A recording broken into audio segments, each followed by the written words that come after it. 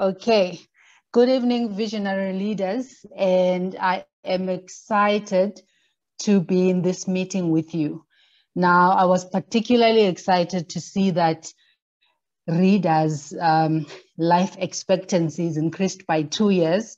So I don't know how many years I had, but I'm excited that I've got 2 more added to that, and everyone in the room has got 2 years, and that's something to be excited about. Now, as we have just gone through our program for this afternoon, we have got we've got 6 reviews that we are going to receive. Starting us off will be Dumi Sibanda reviewing her own book. All right, let's have it for Dumi. Let's clap our hands. Dumi, can we get a review of your book, You Are Enough? I love it. Over to you. Thank you so much, Kululwa, for that welcome. And thank you to all the readers that are online. And thank you for welcoming me on your platform. And as indicated, I'll be reviewing my own book. It's called You Are Enough. So this book is really targeted at anyone who's had a battle with this monster that I am talking about in this book. So this book is about a monster that really holds your life back. It's an internal battle that if you don't win that battle, your dreams will be on hold, your life will be on hold, your relationships will not be complete, your career will be stuck, and your business will not thrive.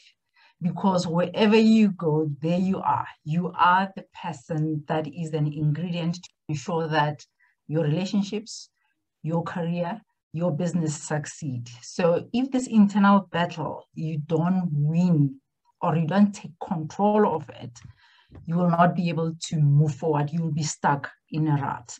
So the book is about an internal battle that I call feeling inadequate. All of us have gone through moments where we doubt ourselves, where we doubt our abilities, where we also doubt whether we are the right person. When you have been put in a position, you ask yourself, am I the person to do this job? Am I capable? Can I do this right? And always doubting whether you can actually do what is required of you. And if this internal battle is not taken hold of and you take control, it may lead to imposter syndrome. And probably many of you on this call are familiar with imposter syndrome and how it steals your dreams and how it actually keeps you in a stagnated state. Now, in this book, I have divided the book into 5 parts, right? When you look, when you get the book, I know you're all going to get the book. When you do get the book, in part 1, I talk about meeting the monster. So I'm introducing you to this monster so you understand what does it look like, because maybe you don't know that you are battling this internal battle of feeling inadequate. So I introduce you to this monster. So you meet the opponent. And then in part 2, I introduce you to the different phases that the monster has. In other words, where does it operate? You know, in what kind of settings does it operate? In families, in your jobs, in your relationships, in all the kind of interactions that you find yourself interacting with people around you. So that's part 2. It looks at the faces of this monster. So what does it look like and how does it show up? And in part 3, I talk about how you can actually overcome this monster. You know, every book that we write, it's very nice to have lessons as to what the how-to is. And I actually take you to practical ways of overcoming this monster. And in part 5, I take you through different voices from my own. So I had invited a number of writers or contributors to contribute their own stories on how they have actually experienced self-doubt in their lives and how they have actually overcome the imposter syndrome or self-doubt or the feelings of inadequacy in their lives. And then the last part, I call it a bonus. It's a gift to the reader.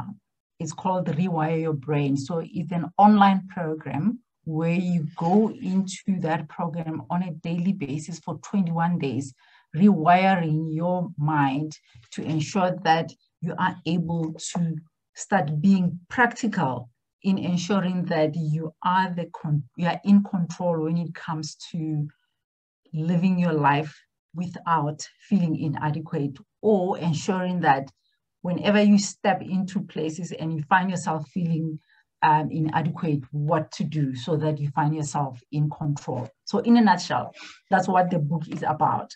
Now, what you will take away from this book as a highlight is to understand the seed of feelings of inadequacy. So where do the feelings of inadequacy come from, and at what stages do they get planted into our subconscious mind? And you're also going to understand what are the kind of problems that feeling inadequate creates for you as an individual, for you in what you do on a day-to-day basis. So you have internal problems, and then you've got external problems. And then also what kind of problems this monster causes in society. For example, when you look at a number of social ills that we have in society, a key one being gender-based violence, you can trace back to feelings of inadequacy on the perpetrator's side. So you will understand the kind of problems feeling inadequate can cause in our lives. And when you have that understanding, I'll also take you through the understanding of the kind of beliefs that have been planted into us from a young age, or through the experiences, even in our adult life, through the experiences that we go through, how we get programmed, or how our subconscious mind gets programmed, and how you can actually reprogram your subconscious mind so that you are able to win the battle against feeling inadequate. Once you have that understanding, you are equipped with awareness. And once you've got awareness, the next thing is then, what do I do? And that's where the practical tips come in, where you can work on yourself, coach yourself to overcome feelings of inadequacy. Right. For that, thank you so much. I love it. This sounds like a book that I definitely want to read. Before we take, I see that we have got Frida, and I'm assuming that's a question. Let's allow Frida, let's give you the platform. I once met a man at the airport, and I was reading a book. I forgot the title of the book. It was a self-help book as well. And he was like, young girl, why do you bother with these books? These books won't make you money. They are useless. You must buy business books, buy books that will make you money, books that will make you rich. And I'm like, what's the use of having money, but you have internal traumas and pains that you are dealing with? You know, you can't make money if you don't feel complete and adequate. So yeah, but my question to you is the book based on your experiences, your life story, what you went through, or is it something that you studied? And yeah, is it based on research, or is it your life story? Thank you. Thanks, Frida. It's a combination of all those three. So I am a life and business coach, and I've been coaching since 2011. And through my coaching journey, I noticed that this monster has been having an impact on my clients. And I undertook to look at what it is that keeps my clients stuck when people come to me and say, we need coaching, what is it that keeps them stuck? And when I'm working with them, what is it that is keeping them, from advancing? And I noticed that childhood traumas, like as you put it, is what keeps people from moving. And the more I went underneath this, I realized that imposter syndrome is actually an issue in people's lives. But as I went even deeper, I realized that it's not just imposter syndrome, because imposter syndrome is when your feeling of inadequacy is a constant in your life. But I realized that there are people who do from time to time just suffer from self-doubt that keeps them from moving. And it's a habit that they have formed over time to keep themselves from taking advantage of opportunities, to hold themselves back. So how the mind works, because in the book I also talk about how the mind works. So, and then that prompted me to look at my own experience, to say, how has this really worked or taken root in my life?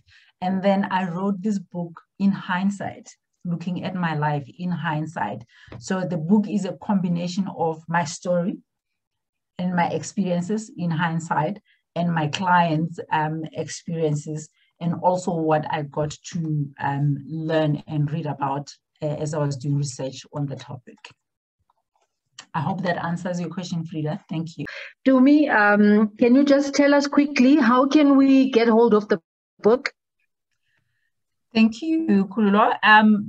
The book can be accessed from my online shop, www.coachingfordreams, and there's an online shop on my website there, and you'll find all my books there. Thank you. Okay. Awesome. Okay. Thank you. Awesome. Thank you, Tumi. And now we are moving right along to Chanel, who will be reviewing In the Unlikely Event of, which is a book by Judy Bloom. Thank you so much for the opportunity to share. My name is Chanel and I'm from Cape Town. And just before I start, one of my learners is supposed to be doing a book review, but I'm not sure if she logged in from someone else's phone. So if she could maybe just put it in the chat, then we'll know that Tanya is there. But the book that I've read is called In the Unlikely Event by Judy Bloom. She's one of my favorite childhood authors. I've been reading her book since I've been in primary school. But this is the first novel from her that I've read as an adult, and I don't know if it's maybe even her first novel for adults. But the book is set between the years 1952 and 1987, and the setting is in New Jersey, Elizabeth, and it's actually based on real events. It's fiction, but it's based on this author's real life events, where it was set in a time when airline travel was new. And within 3 months, Miri Ammerman, she's the main character, she witnesses 3 plane crashes in 1952. And that's what the book hinges on, is her experiences and the community of New Jersey, their experiences. Judy Bloom weaves a tale about different people, but Miri Ammerman, she's the main character in the book, and everything hinges around her. And her uncle is a news reporter, and he reports on these actual events of what happened. And we gain insight into the characters on the plane, the characters in the community. And then many people died on in these plane crashes, and people died in the airplane and also on the ground. And it's so sad. It really is a haunting tale, especially more so because it's a true tale. And it's quite complex because there are so many characters that we meet. And the themes ranges from love, young love. Miri experiences young love as a teenager. So there's that coming of age, rites of passage aspect to it. But there's also themes like anorexia. Her best friend, she experiences anorexia, even though her family is wealthy. So, and their lives are seemingly perfect. There's also some deception in the way in which people present themselves. So that's one aspect. And then obviously disappointment for many. And then death, which seems to be the theme that hangs over the entire book, is that we get to meet characters and then they pass away. And it's quite sad because it's, like I said, it's based on true events. But there's also the aspect of careers, because of the fact that there are lots of journalists reporting on these stories, even airline careers. There's the air hostess, the pilots, and their experiences within this crash, and even the school children, what they experience, what they think the causes of the plane crashes are. So it's quite a wonderful but sad tale, and the atmosphere that I can tell is that it's frightening for all the people that's experiencing it, but also how it brings people together, unlikely friendships, and that type of thing. That's basically what the novel is about. All right. Thank you, Chanel. Do we have a question for Chanel? Just quickly looking at the chat. I don't see a question, guys, and there is no hand up. In the unlikely event of, that is very scary. I mean, you're talking about flying, and when you get in there, they give you all the reassurances. But in the unlikely event of carbon pressure, going down, it sounds like an interesting book, which actually gives us the skills to cope under these circumstances. Sibongiseni, thanks to me. Okay, that's not a question for Chanel. All right, thank you for that review, Chanel. And how do we get hold of the book? Do you know where it's available? It's available at lots of bookstores, exclusive books, and it's even available at the library. This copy I got at the library. Yes. Perfect. Thank you so much. All right. And we are moving along to the next review. Okay, so the name of my story is Ella Enchanted, and the story is about a girl called Ella who had a curse of obedience. And 8 main characters in the story. The first one is Ella herself. Ella is smart, brave, kind, and has a gift of languages. Unfortunately, she also has another gift, a gift from Lucinda, which has just about ruined Ella's poor life. Lucinda is a fairy who loves to show off her magic. And there's also Lady Elena. Lady Elena is Ella's gentle, loving, and very protective mother. There's also Sir Peter. Sir Peter is Ella's father, and he is a coalman who often travels and likes money more than his family. Mandy is the cook for Ella's family and Ella's fairy godmother. And then there's Prince Char is the heir to career and a close friend of Ella's. And then there's Dame Olga. Dame Olga is fat and somewhat rich woman who has nasty 2 daughters. She becomes Ella's stepmother and treats Ella like a servant. Ella's father, Sir Peter, is in his own debt, and he, as such, decides to marry Dame Olga means to pay them off. At the wedding, Lucinda gifts Dame Olga and Sir Peter the gift of always loving each other. And the themes of the story is obedience, love, and willpower. And the recommendation of the book is, I would recommend this book to pre-teens and preens too. And I'd also give it a 5-star rating. Wow, that is amazing. Love, Obedience, and Willpower. Thank you so much for that review. I see that Chanel's hand is up. Chanel, your hand was up before the review was done, so I don't know if you wanted to ask a question or comment on that review. I just wanted to say that Tanya won the Grow Smart story writing competition, and she's actually a published author as of last week. She won the competition, so I'm very proud of her. So she wrote her own story, and it's been published. That's all I wanted to share. Oh, that's amazing, Tanya. Congratulations, Tanya. Awesome. You are in good company, Tanya, because we have got published authors in this platform, and we are looking forward to hearing you review your own book. Do we have any other questions? Actually, yes, I do have one. All right, Sibong. Hi, Tanya. Thank you for the review. My question is simple. I just want to know, how old are you and what grade are you in? I see you are on your school uniform. I'm in grade 5 and I'm only 11. Wow. Amazing. No, I am definitely intrigued. I would love to hear you review your book. Hopefully in the next, because the November slot is already full, in December, hopefully we can hear about your book. Okay, and then thank you so much, Tanya. Okay, Tina. Yes.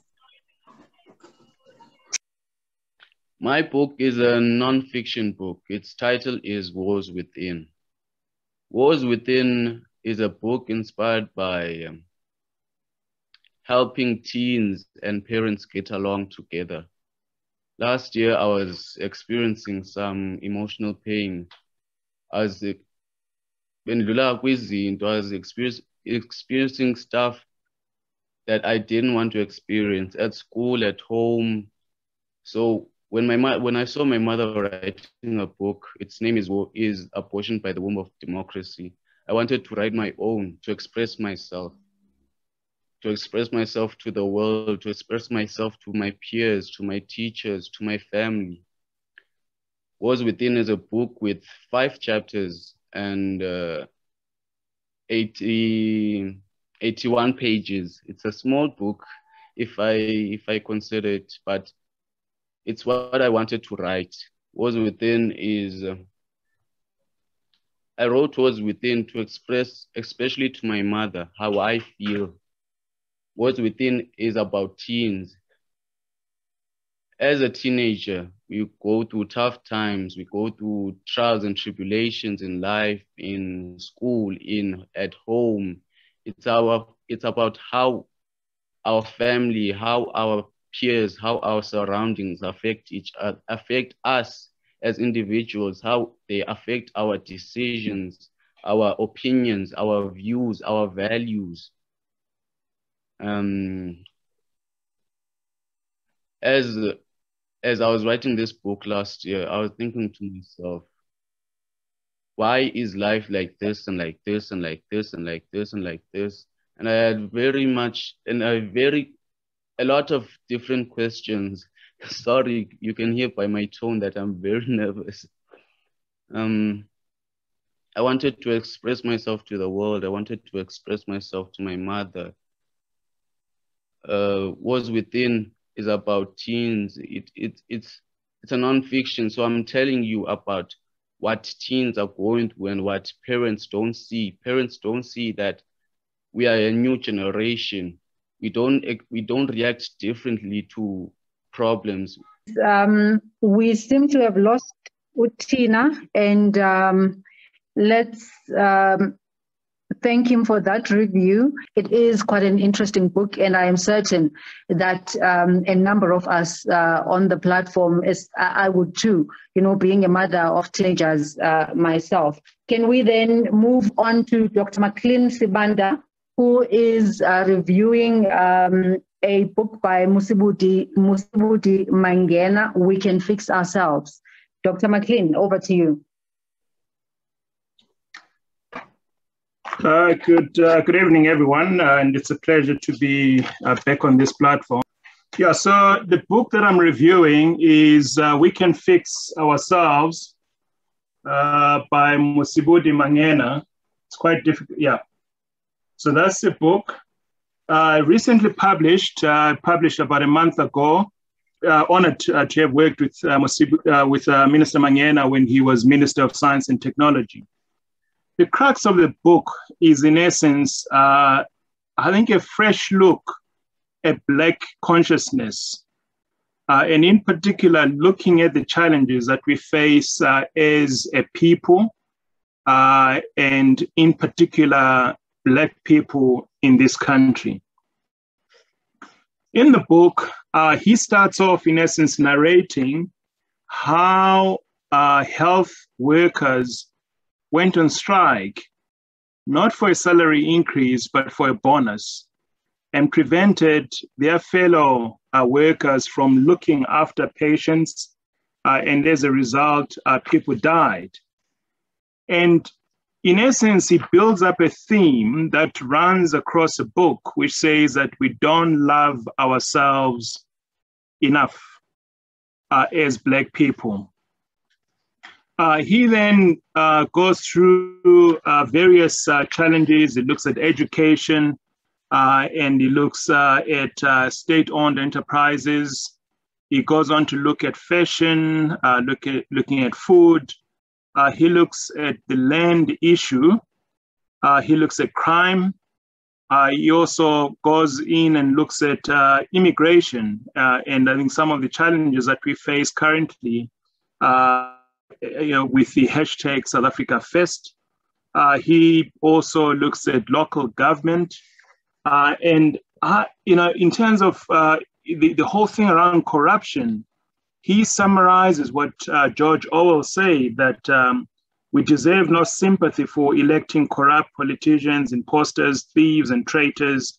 We are not victims, but we are accomplices, according to him. In the book, in essence, he not only does he go into some of the challenges, but he brings across a Black consciousness thinking and solutions to some of these particular issues. The one thing that is also comes across very strongly in the book is the fact that we are in charge. We being the majority of this country, which is in essence Black people. And he says that Black consciousness is akin to Wi-Fi, W-I-F-I, which does nothing by itself. However, its presence gives those covered by its connectivity the ability to engage in activities that are tangible and useful in life. He also has quite an interesting perspective around languages, and the fact that we are probably one of the few nations in the world that does not educate its people through its own languages. He looks at the township economy and how the malls, in essence, have taken over what would be township businesses. And it's a book that when I read it, it made me rethink. It made me also get a fresh perspective in terms of looking at state-owned enterprises and why we have the challenges that we have. But also, it made me realize that the solution to many of the challenges that we face as a country, as a people, lie, in essence, in our hands. And hence the title, We Can Fix Ourselves. So it's a book that I recommend that everyone reads. It is available at exclusive books and many other book stores. It's an easy read. I finished it in less than 2 days. It's about 200 pages. So it's really highly recommended. Thank you very much, Kululu. Thank you, Doc. That is an amazing book. I am quite keen to get my hands on it. On the platform, do we have any questions, comments for that book review? Frida, Thank you, Sis Kulu. It's not a question, but a comment. I joined the Facebook review of the book with Dr. McLean and Prof. Prof. Manyan. And yeah, because the time was, they had allocated, oh, my camera is not on. They had allocated a bit of time for the review. So it was really great to hear the review from Prof. Mayana because he broke it down from the history and yeah, everything. So yeah, I think it's a really great book for all of us to get and to read. And yeah, thank you. Thank you, Frida. Absolutely. I think that if all of us, or at least the majority of us, read this type of book, we can actually start the work to heal ourselves, because there is a lot of work that we need to do as a society. Okay, and then next up we have got Unsoagi Sibia, who will be reviewing Everyone Communicates, You Connect by John Maxwell. Unsoagi, over to you.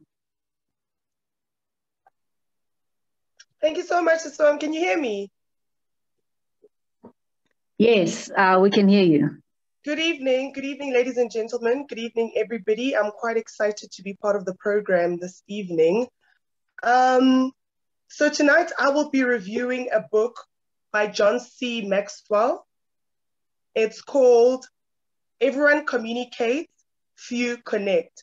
And John C. Maxwell is one of my favorite thought leaders and one of my favorite authors and leadership experts.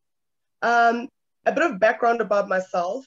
I am an entrepreneur and a business leader in the security sector, in the private security sector. And as somebody who's a public figure, I'm often asked to come and, or I'm invited to speak at many events. And what I used to find in throughout the years is that I'm confident, I'm bold. So public speaking is not something that makes me cringe per se. However, after each and every speech, I always used to have this sense or this feeling that nobody understood me or understood my message or actually really gets me. And so I started thinking that perhaps I don't articulate myself well. And that's when I decided to embark on a journey, a reading journey, and specifically reading books on communication and business leadership with the hope that I would be able to articulate myself better. And that's when I came across this book by John C. Maxwell. And it's quite an incredible book because it enlightened me in terms of, it gave me a different perspective in terms of what my actual problem was. And the issue was an issue of connecting. I was communicating well, I was communicating fluently, but I struggled with connecting with my audience. And so John C. Maxwell says that if you want to succeed in anything, you must learn to connect with people, because the ability to connect with people and others determines how you will reach your fullest potential. So I believe that, I strongly believe that, and I agree with that. And I think connecting is the skill that many leaders, we take for granted because we assume that it happens organically when you stand up and speak, that you'll automatically connect with people. However, the ability to engage and to add value and to tug at the strings of the hearts of your audience, you literally need to have the skill to connect with them. And that takes time and that takes practice as well. So I absolutely love this book. In the book, Mr. Maxwell shares 5 principles and 5 practices that will allow you to powerfully connect with your audience, whether you are in any environment, whether you're public speaking, whether you're in the workplace. He shares 5 crucial skills in terms of how to connect with the people that you work with. And amongst all leadership books that I have read, I must say that it's one of those books that have really made an impact on me as a business leader and an aspiring speaker as well. So I would certainly advise that anybody who is aspiring to be a speaker or aspiring to be in business leadership reads the book. It's quite a gem. You can find it at any of the bookstores, exclusive books on Mr. Maxwell's website as well. So I thought with the last minute query to do a book review, this was one of the books that I would recommend anybody to consider reading. Thank you very much. Thank you, Nzwagi. All right. Do we have any questions, comments for Nzwagi's review? Sibongiseni? All right. Thank you, Madam MC, and thank you, Nzwagi, for that beautiful review. So your book reminded me of this one that I read recently. It don't seem like it's visible, but it's called Convince Them in 90 Seconds. So basically, this book is about convincing and connecting with your audience, as yours was actually talking more on the connecting part with the audience. So you also mentioned that the book by John C. Maxwell is about how to connect. Now it shares 5 principles. So I was interested in hearing what are those specific principles that John C. Maxwell is sharing that makes you as the speaker to connect with your audience. So from this book, for instance, the author says, one of the things that most leaders in different fields seems to forget is the power of storytelling. Because when you tell stories, especially personal stories, that is one of the best ways you can connect with your audience. Because when you tell personal stories, other people can relate to your own stories. And then stories tend to open their hearts. And that's how the connections work in terms of evoking emotions in them. So I just wanted to hear maybe if John C. Maxwell is touching base in terms of storytelling, and also maybe if you can remember, what are the other, maybe 1 or 2 other principles that is sharing that you should use as a speaker to connect with your audience? Thank you for your question. So basically the 5 principles that John Maxwell touches on in terms of connecting with your audience. First and foremost, he speaks about finding common ground with people. In this aspect, it's a matter of, like you just said, storytelling. When you want to connect with people, or when you're trying to connect with people, it's always best for you to be the listener, so that you can find common ground with people in that aspect. Another one that he's mentioned is keeping your communication simple. I find that with me as well, especially when you're in the business world and you're trying to speak to people, you're usually using industry jargon instead of keeping your communication simple so that the next person can actually understand in layman's term what it is that you are speaking about. So we often get lost in industry jargon and big words that people don't understand. And that's where you lose the connection with people as well. The third one is capturing people's interest. And that's where the thinking, not the thinking, my apologies. And that's where the listening skills come in terms of listening to other people and not always trying to be the one who's speaking and making, putting your point across. Also, when it comes to speaking engagements as well, always great idea to do research on your audience. Who are they? What are they about? That sort of thing, so that you're able to capture those particular people's interests and not what you think will interest those people. Inspiring people is another one. Where you're speaking to inspire other people, staying authentic in everything you do. And I suppose that's where storytelling comes in as well. Your authentic story is what captures people. And when you're telling your story authentically, people are more likely to be drawn and engaged into what it is that you are trying to say. And then the last one is about obviously building the relationship from the bottom up. As leaders, often we forget that we're supposed to be leading through people. You're always trying to speak on a level of being at the top of the pyramid, and you're not speaking or leading through those people. So I suppose your relationship building skills as well is how you would then connect with your audience or connect with the next person. I hope that answers your question. Yes, thank you so much, Nzogi. That answers my question. Perfect. I thoroughly enjoyed today's session. I loved internal work and, the reviews on today's book, You Are Enough, in the unlikely event of dealing with the wars within. These are all, amazing books that help us to work on ourselves. And then we can move on to the next bit where we start to look at finances, making money. And this is what we are looking forward to in our next meeting on the 28th of November, where the books that are going to be reviewed are talking about finances, and I am looking forward to that. Once we are well within and we have dealt with our inner issues, we are that much stronger. We have fixed ourselves, and then we move on to tackle the things outside of us. Thank you to all our reviewers, and thank you to our audience in here. Yes, thank you for a great meeting. Good evening.